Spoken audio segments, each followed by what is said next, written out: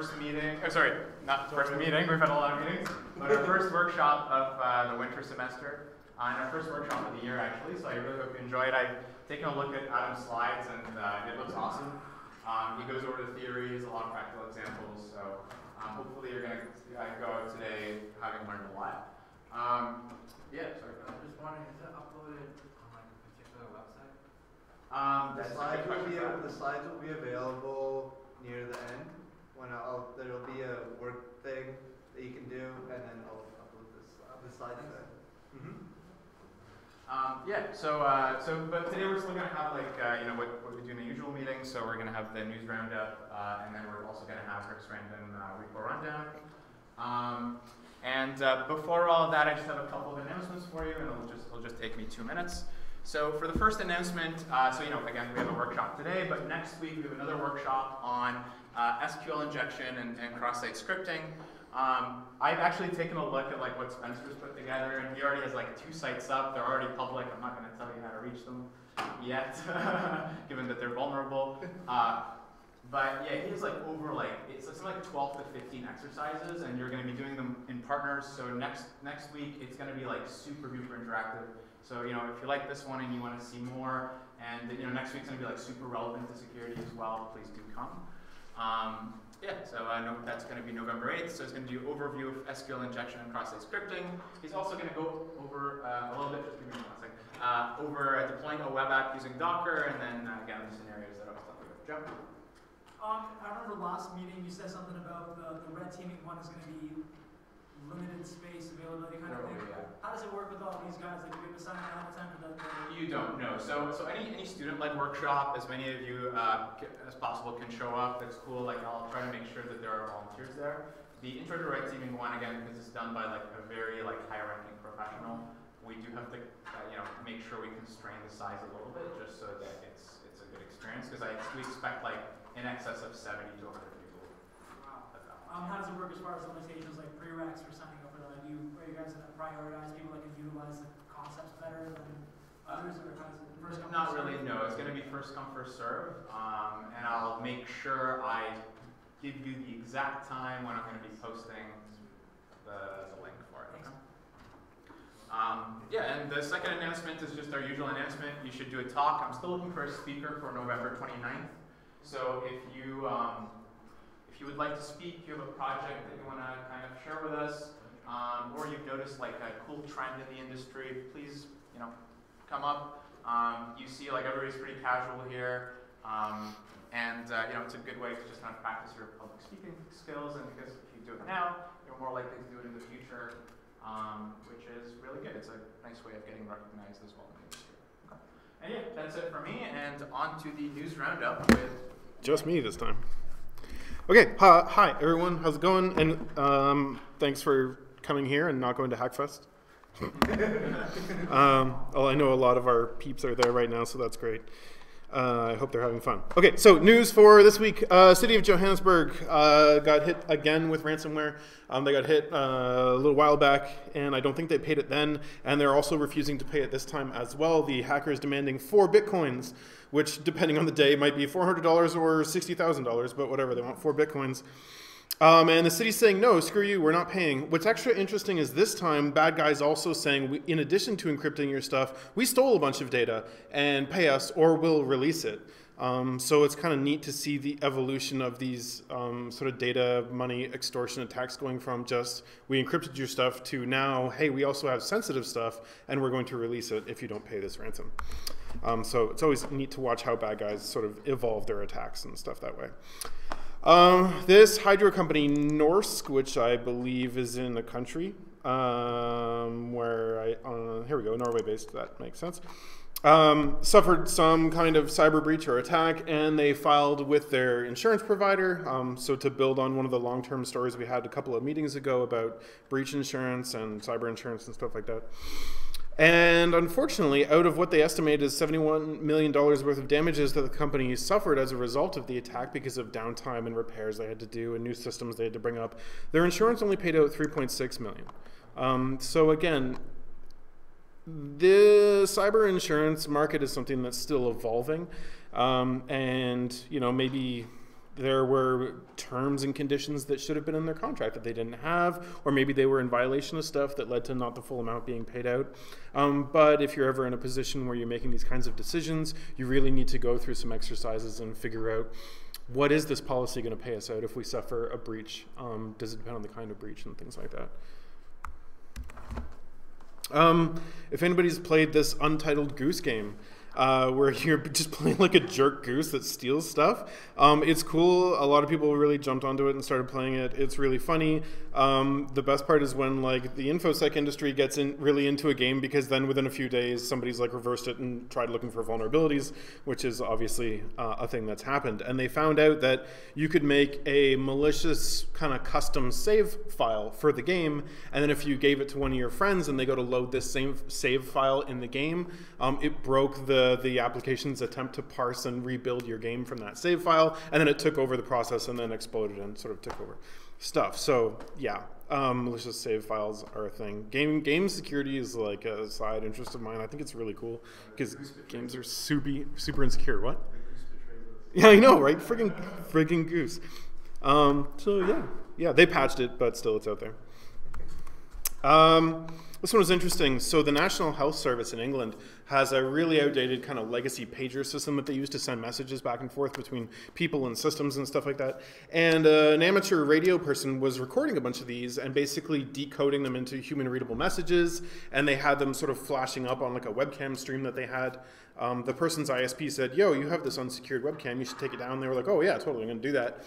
But in the meantime, the sort of radio control agency in the UK found out about this and is potentially going to charge this person because in the UK, it's not illegal to just operate a radio receiver like that and to do your own kind of decoding on generic messages, stuff that's meant for the public. But it's against the law there to intercept messages that aren't explicitly public or that are not meant for you. And these ones, while they could sort of read them out of the air and decode them and read them, they were not explicitly meant for that person, and they were on a non-public channel. They were on the National Health Service's pager channel. So in theory, it was against the law. It's a tricky thing, though, because there's a lot of signals that are just broadcast and openly available. It's the equivalent of like hopping on your neighbor's open and exposed Wi-Fi and using it for a bit. Did you have explicit permission to hop on their Wi-Fi and use it? Probably not.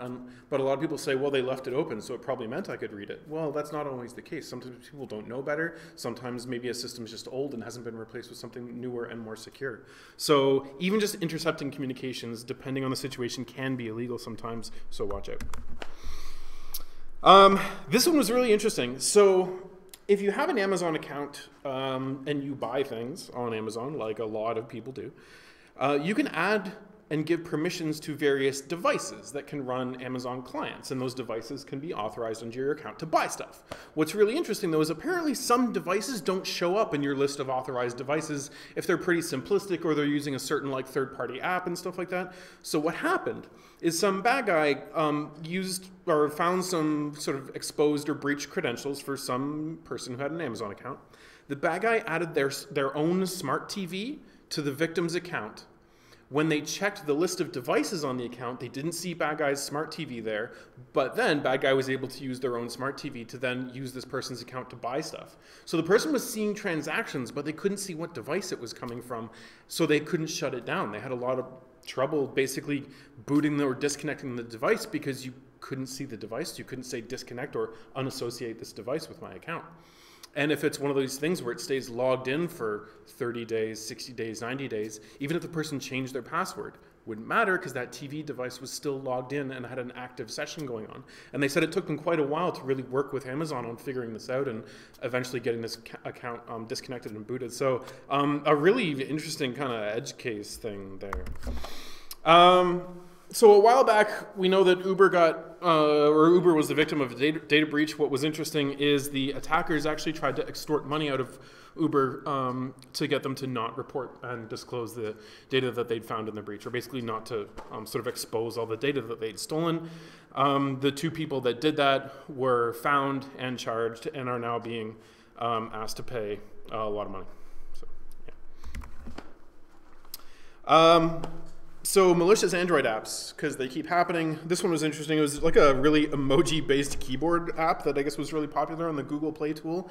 But what happened is when you downloaded it, in the background, it was also making little transactions on websites, like tiny ones that wouldn't hopefully be big enough for people to notice, but it would just rack up money on people's Google Play accounts. And apparently the people that released this managed to score like $18 million because it was a really popular keyboard app and they were just making tiny transactions in the background. Yeah, sketchy stuff. Google Chrome was found to have an actual vulnerability being exploited in the wild. This is interesting when we find out about these. Oftentimes these days when we hear about vulnerabilities and them being patched, it's because researchers have found them and disclosed them, and we get to find out about what it was, and luckily, hopefully, it had never been exploited in the wild. The odd time, though, it goes the other way, where we hear about actual breaches and exploitation happening, and then they kind of reverse whatever happened and then find the vulnerability from there and then go patch it. So somebody had found what's called a use after free vulnerability in Google Chrome and had some malware or some attacks that was leveraging that. Use after free vulnerabilities are common vulnerabilities in languages like C that do their own kind of memory management, where you can basically, without getting into too much, in C, we can dynamically allocate ourselves a whole bunch of memory, and then when we let it go, we're not supposed to refer to that memory anymore. If you do, that's called a use after free vulnerability because you don't necessarily know what kind of memory you will be referring to later on. Someone's creating fake voicemail emails, essentially, and sending them to executives via Office 365. So the idea is you're getting an email that says, hey, you have a voicemail, please log into our voicemail system and check your voicemail. And these are pretty common. I mean, there's a lot of automated voicemail utilities out there, but now really it's just stealing credentials and stuff like that when people are doing that. They're mostly going after, again, executives and people with a lot of money. So watch out for fancy phishing. Apparently Bed Bath & Beyond had a breach. That's like a lot of bees, which is amazing. A bunch of millions of customer kind of shopping details apparently got exposed because of this. They're referring to the breach without too much detail, but they're referring to it as a supply chain attack, meaning either some software tool or some vendor or some third party that is used within Bed Bath & Beyond's technology stack got compromised, and that let someone into their systems that way. Apparently China is or a hacking group associated with China has been basically breaking into ISPs and reading text messages and searching them for contents related to like political dissidents, which is, we know, a thing that they like to do because they like to kind of clamp down on that. So yeah, unencrypted text messaging is always a problem. This is one of the reasons why we tell everybody, you know, all of your text messages and emails and stuff like that should be encrypted, because if someone can break into your ISP or some other path in your communications channel, they can read your stuff. So use Signal or some encrypted chat app. Signal's better. A solar and wind power company had a bit of an attack. Still not sure if it was meant to actually target this company or if it was just somebody running scripts or tools or whatever. But what was happening is this power company was using a bunch of firewalls that had a known vulnerability. The vulnerability just allowed somebody to keep resetting the firewalls, basically just running denial of service attacks on this power company. Not great. Definitely not great when you can kind of DOS power companies. This is interesting. The FTC, or the Federal Trade Commission, I think, maybe, sort of, yeah. Blue eyes nodding, so I'll take that as a yes. Is a body in the U.S. that can control like a lot of things you can and can't do with regards to trade and selling and doing stuff. But anyways, they banned a company called Retina X from basically selling this stalkerware tool that they had. Stalkerware's software that people can use to spy on exes and spouses and people that they want to keep an eye on. The company was found to be engaging in some pretty bad practices, like leaving a lot of the data that their tools were collecting exposed to the internet. So not only could some, like, you know, malicious ex-partner stalk you, all of the data that they were collecting on you was also publicly exposed. So they basically, the FTC went after them and said, no, you can't do this no more. You can't sell that tool. So that's good. Microsoft is coming out with a new sort of stack of technologies to try to secure more of the hardware and firmware in computing environments, because there's been a lot of firmware and low-level vulnerabilities recently. So they're kind of discussing this series of techniques that they have to ensure greater integrity, essentially, over the firmware and boot process of your machine to prevent lower-level exploitation techniques. There's a lot of different technologies working here and at play. It's just more of a general announcement from Microsoft saying, yeah, we recognize that, you know, yeah, up in like userland software space, yeah, stuff goes wrong, but we want everything down below that to be really solid, really secure. You want to be confident that whatever operating system you're booting is just stable, nothing's going to go wrong. So that's cool. It's nice to see them focusing on that. Yeah. Just, I don't know, because surveillance stuff is always interesting to talk about. I guess because of the fear of a lot of the school shootings, the US school system has been upping a lot of their surveillance technology on students. There's all kinds of studies that talk about the impact to people when they know that they're under constant surveillance and what this does to kids in addition to them being constantly, I guess, on edge about the instances of school shootings and stuff. Just to add that layer of it, it's a tough sell. So yeah, just it's there because it was an interesting story about surveillance. It's a sick graphic. It's awesome. So this one, apparently in Europe, this like drug trafficking group was their own telco, essentially. So in a lot of like clubs that they were talking about, you can go and from sketch individuals buy like, you know, like burner phones and custom smartphones and cell phones for engaging in whatever kind of illicit activity you want. And the actual like ISP or telco that was running this was actually one of the drug gangs. Someone found out because the phone that they bought and they were using was owned by one of these gangs. So kind of an interesting story that's tangentially related to cyber, because like who's running the technology that you rely on? It's always an interesting question to ask. This is neat. So Alexa and Google Home, people found out that some third-party apps that they had installed into these personal home assistant devices were listening for passwords and credentials and things like that and trying to access that data. It's not that the base Alexa and Google Home were listening for credentials and stuff. It's that into these products you can install third-party developed apps. And it was those apps that are coming from maybe an untrusted application ecosystem that we're engaging in kind of snooping behavior. So like we're seeing with smartphones and all these kinds of smart devices that allow you to install third-party apps, you really got to be cautious of who that third-party app is coming from. It's turning out to be a pretty big challenge in these smartphone and I guess IoT industry, right? Like you want to enable people to publish whatever they can in the Google Play Store or in the App Store with Apple, because there's cool things that have happened because people can just publish stuff. But at the same time, you really have to keep a close eye on what's a good app, what's not a good app, and sometimes stuff slips through the cracks. Apparently NordVPN suffered a data breach. They are a really popular VPN service. They're claiming that the breach happened because there was a long-term account that had been left open and connected to their services that didn't need two-factor authentication, and someone compromised the login credentials for that account and got in that way, and then accessed a bunch of their other systems. And it's scary when someone can get into a VPN service like that, because then they can start, recording all that traffic that's not supposed to be ever captured or saved, because people use VPNs for sensitive stuff like watching pornography. Or other stuff, I don't know. Oh yeah, and then so basically after they got called out like, hey, we think you were breached, Nord's come out and said, okay, fine, so we're going to do like pen testing audits. We're going to have like ephemeral RAM-only servers where nothing's persistent anymore, trying to sort of regain some of that consumer trust, because really VPN companies are all about the consumer trusting that they're doing their job in terms of securing or encrypting their communications, not keeping logs and things like that. I, for one, have noticed that like the instances of NordVPN advertisements on like the various services I use have gone way, way up. I'm getting bombarded with NordVPN advertisements.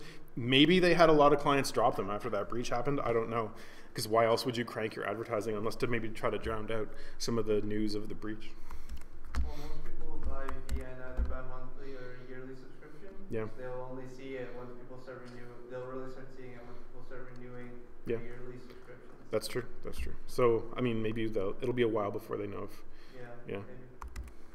This is an interesting one. Australia's been in the news a little bit recently because they were like pushing things like weakened or backdoored crypto implementations and things, which we are pretty against. This one's interesting though. So one of their legislators has proposed this idea that you need to sign into porn sites using facial recognition to, I guess, prove that you're like old enough to go to the site. So, I mean, I don't know. People are going to be like painting older looking faces on mannequin heads really, really quickly to bypass that, I'm sure, because that's what people do.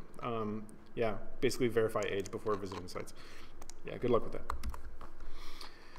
that. To build on a couple of stories we had the other week, where we were talking about people being either for or against DNS queries over HTTPS.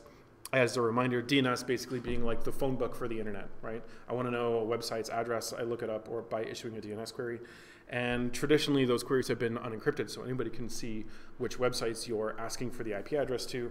One of the new protocols attempting to encrypt this is DNS over HTTPS, where we make secured website style requests for DNS data. Chrome is now building this into this capability into Chrome. There's also a couple other browsers that are like Firefox that are going to have it in by default as well. And a lot of people were worried that that would prevent a lot of network security monitoring that we do because we rely on being able to read people's DNS requests, because malware often makes unencrypted DNS requests to its command and control servers, and we like to know when that's happening. So that's the concern from the security side. But the Chrome devs are saying, don't worry, it's not going to break everything. We'll figure out a way to use this properly.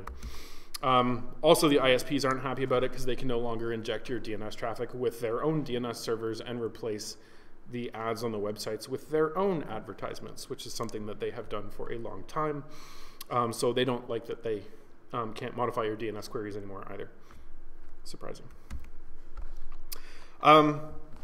If you've been following computer architecture the last couple of years, you may have noticed that recently there's been a lot of bugs in the speculative execution engines of CPUs. So this is the part of the CPU that tries to figure out very probably what piece of code is going to run next and tries to make your computer run faster by calculating some of those branches and some of those possibilities ahead of time for you. And people proved that you could inject basically bad data in there and change how a program was behaving. There's a whole series of bugs related to that, like Spectre and Meltdown and a number of others. One Linux kernel dev saying, fine, you know, for the next little while until we get this straight, you should probably just turn off hyperthreading in your Intel CPUs. That's the dumbest suggestion I've ever heard, because you know how slow our machines would get if we just turned off hyperthreading?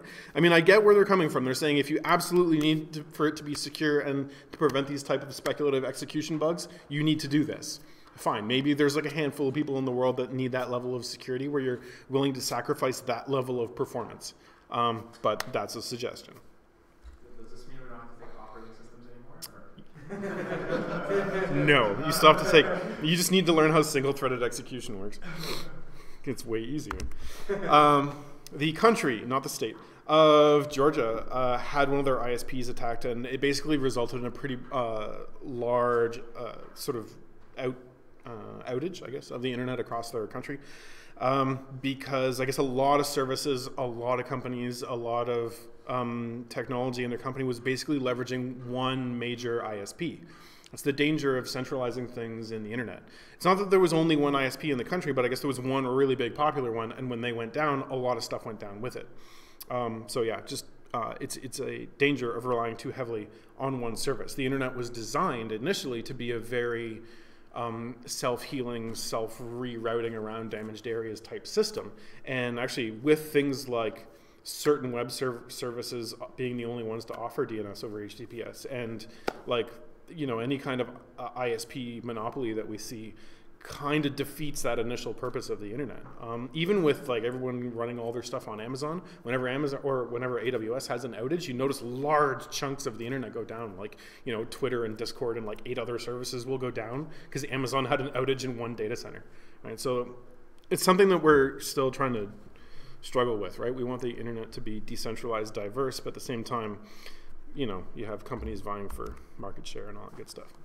There's an Italian bank or credit union or something like that called Unicredit, and they had their third breach in 3 or 4 years after investing like 2-point-something billion euro in cybersecurity controls. So they spent a lot of money and they still had a data breach. So it goes to show you that money alone does not fix this problem. You really need to make sure it's done right. Now, the most recent data breach occurred because someone basically just like had a bunch of data either via a laptop or documents or something like that and just lost them in public. So like the best security systems in the world aren't going to prevent that, right? So just a really good example of why you can dump loads of money into a security program, and if you don't cover all of your bases, or at least make sure you're covering simple things like that, you're still going to have data breaches. Someone found some interesting vulnerabilities in Facebook that allows, worse stalkery activity to happen. So they the article walks you through an interesting scenario. So someone splits up with an abusive ex-partner, and then the person blocks the ex and changes their own name. Okay, they showed that the ex-partner was able to open up previous chat conversations in Facebook, and it would actually show the victim's new name in those chat conversations, because I guess it was updating the name. Even though they were blocked, they could just open up their historical chat records and it would show the new name. They also showed that if the abusive person went to the download my data option that the Facebook and a number of other websites offer, when they downloaded the data, it would list all of their historical friends and stuff like that. It would list the abused partner's new name as a person who they used to be linked to through Facebook. So kind of finding those indirect routes to determine the person's new name on Facebook, despite the fact that the person had also been blocked. It was kind of interesting. Hopefully they've patched those bugs. The Pwn to Own contest, which is a really popular exploitation event, if you want to call it, where basically groups of hackers get together and they show off certain types of vulnerabilities that they've been researching, and they run exploits and get paid big money if they can get the crown jewels of exploiting, which is remote exploitation of an iPhone and stuff like that. They're now branching out and they're adding a new part to this event to cover ICS industrial control systems and SCADA stuff. So this would be your water plants, your power plants, and all that kind of stuff. Because that area of security is finally getting the attention it needs, and they want teams of professionals out there finding these really dangerous bugs that could take down power plants and stuff. And they will be offering huge rewards for teams that come and do that work, so that's great. As for some smaller software stuff, there was apparently a remote code execution bug found in PHP on Nginx web servers, so PHP being a really popular language to write simple web apps in. Basically what happened is they found a vulnerability in a module that the Nginx web server uses called PHP FPM. Basically speeds up the processing of your web scripts. A lot of people do use it, even though it's not on by default. It's really popular because it makes PHP stupid fast. And they found out a way that you could get remote code exploitation if someone was using that, because just a problem with one of the ways that Nginx interprets an instruction. So yeah, not great. So patch if you run a server like that. 1, 2, 3, 4, 5, 6 is apparently a really common password for a bunch of GPS trackers out there, so that's not great. And usually the trackers are easy to enumerate because they just have numeric IDs, so you can just start searching for GPSs with any kind of sequence number and then trying 1, 2, 3, 4, 5, 6 as a password, and you can start following things around. You don't know what you're following, but you can follow it, like this person's cute dog. This one's cool. A self-driving car company just open sourced a tool called FW Analyzer. It's meant for doing security analysis on firmware images to make sure that it hasn't been backdoored and exploited and stuff like that, which is really cool. It's on GitHub. It's right there. If you want to go check it out, here's the links in the news link that's on Pastebin that we tweeted and that we posted in Discord. I didn't post the news link in Discord. I will do that. Sorry. And the last one, someone shared this really awesome resource on Twitter this morning, and it's not a news story, but I super had to call it out because it's really cool. It's at a website called security4startups.com. It was actually put together, by a venture capital firm to help new startups get all of their checkboxes checked off for cybersecurity requirements, but it ends up being a really great intro checkbox. If you look over at the top here, there's a controls checklist, and it's basically like a printable or usable on the web, really great checklist of high-level security controls that should be in place at a technology-related startup, which is what an amazing resource to give to a company that says, hey, what should we be doing for cybersecurity? Because these are all it's somewhere in between Muggle language and nerd language. prevent unauthorized access to endpoints and mobile devices by enabling password protected screen lock after inactivity timeout. With some Googling, somebody at a tech-related startup could figure that out, right? And there's a whole bunch of these other ones in there. So that's great. It's a cool resource. I'm definitely going to use that myself. That's it for the news. Yay. And now really quickly, rundown of software code repo. I'll just go right into it, unless anybody needs a break. You probably don't, because why would you? Okay. So we're going to read some code. So this week I chose a tool called Paste Hunter, which basically lets you constantly pull and search a number of Pastebin-like sites for stuff that's been posted, and you can scan it for or with a series of Yara rules. Okay, so the idea, it's Python 3 program, and it collects data from like publicly pasted sites like GitHub Gists, GitHub Projects, Pastebin, and a few others that are listed here, and it scans them for Yara rules. What's Yara, if you haven't used it? It's a tool developed by VirusTotal that lets you describe a signature for something potentially malicious. And then we can use this as a pattern matcher, a pattern finder, or a search tool to search through text to report back findings to us. Okay? So the idea is what Paste Hunter itself does. It takes a whole ton of these Yara rules and scans these paste sites for matches. So in the hopes of finding somebody publicly sharing malware or anything else that would trigger a Yara rule, which is kind of cool. So currently websites that Paste Hunter supports, Pastebin, GitHub Gists, GitHub Slexy, which I don't know, and Stack Exchange, which is kind of cool because people will post like malicious code on Stack Exchange, I guess. Pastebin makes sense because people often share like bots and malicious programs on there.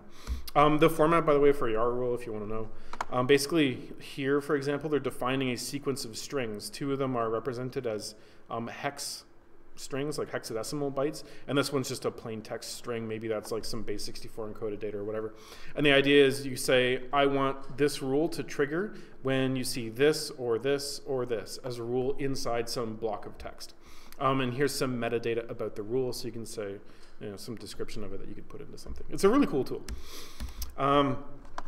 So Paste Hunter, the actual thing that we're talking about though, can output to a number of different formats, like into an Elasticsearch text database, or send you emails. You can dump stuff into Slack. It'll just spit out files like in JSON, CSV, or send to syslog, which is cool. It can also take the file that it found and dump it into malware analysis engines, like automated tools like CuckooBox and Viper, which is really cool. Like CuckooBox, basically you feed it in a malicious program and it will run it through, like it will attempt to emulate and run that malicious program and give you a report based on like what the malicious program tried to do, which is kind of cool.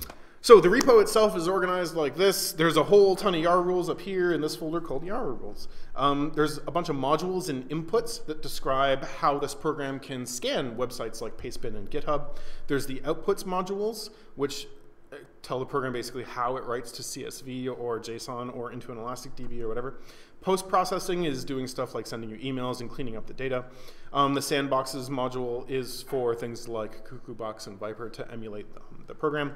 There's only like one actual main file. This common.py file has one function in it, and it's to parse the configuration file. I don't know why they broke that out into its own file, but they did. And the main app is pastehunter.py, and the GitHub repo also has, I wish the slide thingy would go away, but there's a sample config file contained in the thing. It supports Docker, I guess, Compose as well? Yep, which is cool. You can basically run it as a Docker program. How does Paste Hunter work? So if we open up pastehunter.py, first off, yay, it's Python 3. I'm glad people are starting to use Python 3. There's a butt ton of libraries being imported here. Just as a kind of side note, something we haven't really mentioned before, if you're reading code, if you're trying to get into things like reverse engineering or even just reading other people's code, one of the first steps you should always do is see what libraries is this program using.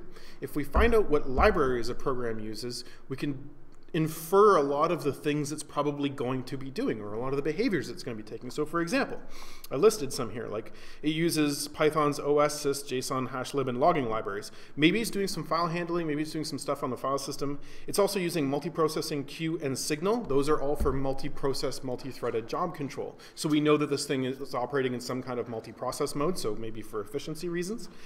And it's also using the libraries URL, lib, and requests. These are libraries in Python that go out and fetch content from the internet, right? So from there, we could probably infer quite a bit of behavior, like are they going out to those paste sites on the internet, grabbing data, putting them into some queue, and then having a bunch of batch jobs process those and spit out things in JSON? Maybe. We're probably going to see them. But so there's benefit to actually reading the imports in a program. It can tell you a lot of what's probably going to happen. This is boring. It's just setting up logging. I'm not going to cover this, but basically it just defines a bunch of log levels and logging to files and stuff, because it's always important to have logging in a program. So the first thing that happens in the actual program, it parses the config file. So basically it just opens up a JSON style configuration file and reads out information like this. Here, for example, is the configuration info for this thing to read from pastebin. So pastebin mode has been set to enabled. That's the path to the actual pastebin Python file that they have in this project that reads from pastebin.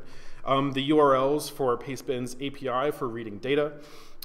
They've included like a throttling variable here so that you're not pulling down too much data and get flagged or blacklisted from pastebin.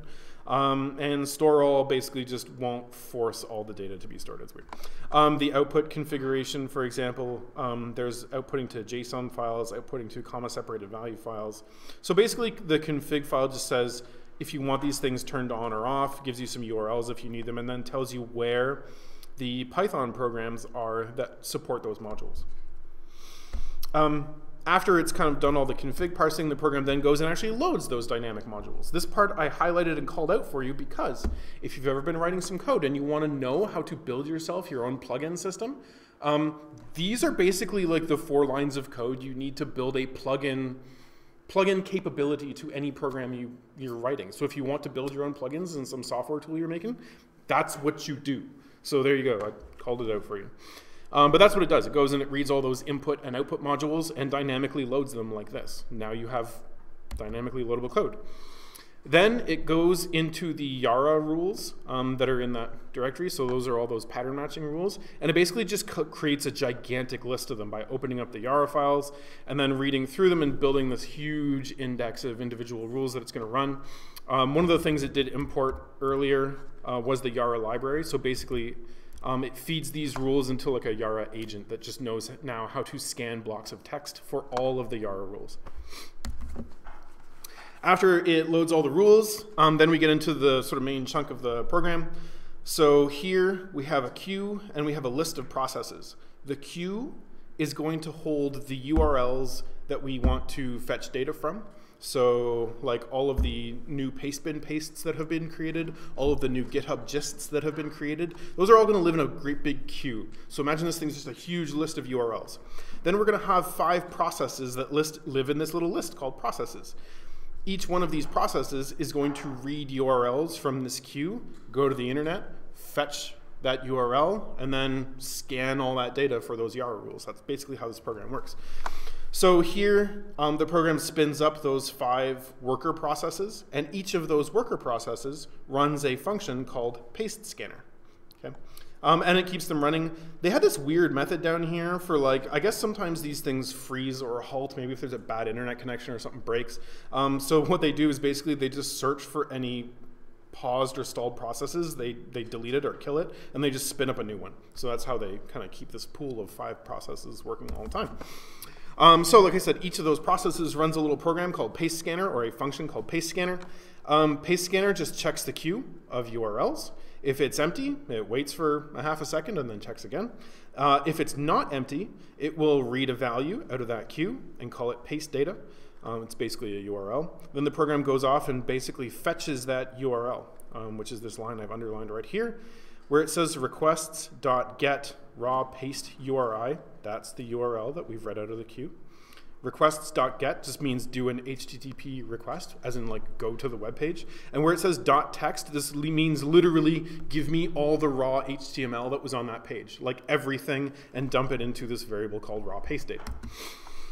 After that, we run the Yara rule matcher on raw paste data, and we run all the rules that we had. So this is the part that I wonder could maybe be improved a little bit. Like this part itself could maybe be multi-threaded again, because running all of these rules on all of the raw HTML data doesn't seem very efficient to me. It's probably a bunch of like text you're searching that you didn't have to check.